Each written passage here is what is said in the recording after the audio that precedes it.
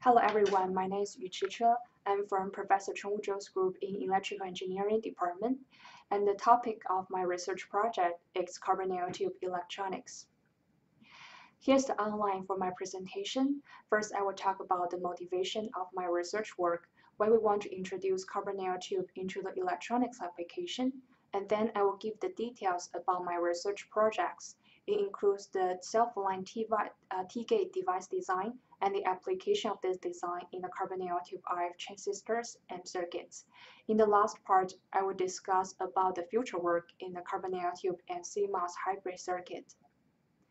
With the further development of the Morse law, transistor dimension has been scaling down to the nanometer region. So because of this small dimension, there will be a lot of problems for the traditional bulk materials such as silicon and 3,5. So people have put a lot of efforts in looking for the new material to substitute for silicon. Among all this new material, carbon nanotube has attracted a lot of attention. So we wondered that whether we can use carbon nanotube for beyond silicon electronics. So what is carbon nanotube? Carbon nanotube is formed by rolling up a single carbon atoms along a certain carrier angle directions. Due to the different carrier vectors, carbon nanotube can be either metallic or semiconducting. And when we discuss about the carbon nanotube in the transistor application, we usually talk about the semiconducting carbon nanotube in the channel material. Due to this kind of unique material structure, the carrier in carbon nanotube can achieve ballistic transport. So as a result, mobility and conductivity of carbon nanotube are extremely high. These two factors are very important for the fast speed electronics. Moreover, due to the one-dimensional structure, carbon nanotube transistor can usually offer very small intrinsic capacitor and very good linearity, and which two factors are also very important for the radio frequency electronics. As a result, with all this advantage, we believe that carbon nanotube is a promising candidate for the high-speed radio frequency electronics.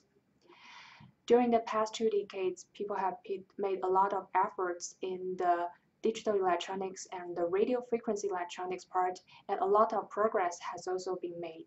And in my talk, I will focus on the radio frequency electronics application of carbon nanotubes.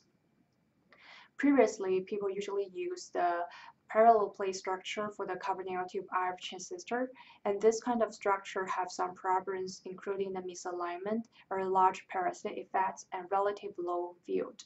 As a result, this kind of disadvantage hindered the further advance of carbon nanotube RF electronics. And in order to solve the problem, we have brought up a new device platform, self-aligned T-gate design. With this kind of T-shaped structure, we can achieve a self-aligned technology and shorten the channel length further. And also, we can reduce the parasitic effects to improve the device performance.